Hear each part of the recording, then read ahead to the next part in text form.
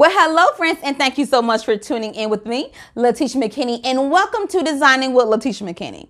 Now, if this is your first time here and you love this content, just click that subscribe button, turn on your bell ringer, and you should not be missing anything. Not a community post, a story time, or a video.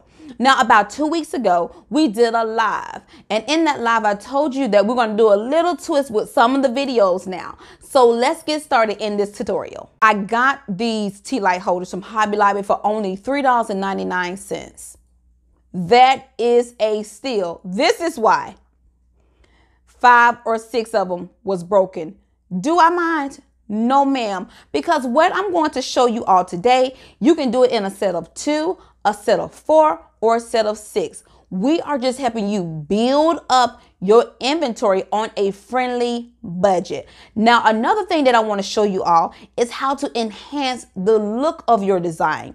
Yes, we're going to use brooches, but we're going to be very skeptical on the brooches that we use, because when it comes down to your brooches, you can use the incorrect brooch when you're building your inventory. So let's start. Now, the first thing that we're going to do, we're going to make sure that we clean our tea light candle holders. It doesn't even matter if it just came out the box. Still do that, and then go behind it with some rubbing alcohol.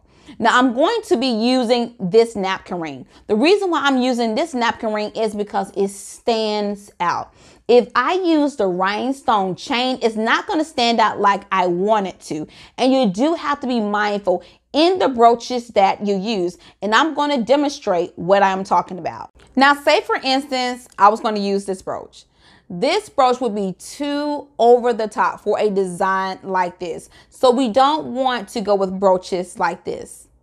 Now, this brooch is a very nice brooch. However, using the flowers that I have behind me, it blends in too much with the silver.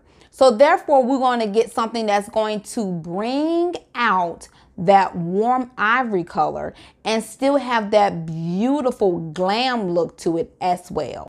Now, this is the look we are going for. This is very beautiful together. And you can use it for any type of event because you have a beautiful ivory color. We have the rhinestones that match, and we also have a warm look. So with the ivory being a warm look and also the rhinestones matching, it is absolutely gorgeous. And like I said before, it can fit any event or be beautiful for a lovely Valentine's Day or Mother's Day gift or anything you want to do for decor around your home. So now that we got that done, just letting you know, that's something that you can do to build up your inventory. And I know a question that a lot of people ask me, well, how much do I know to charge even for my designs?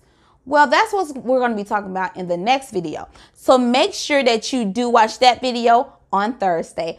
All right, my friends, I thank you so much for tuning in with me, Latisha McKinney. And guess what? Lord willing, I will see you all in the next one. Blessings.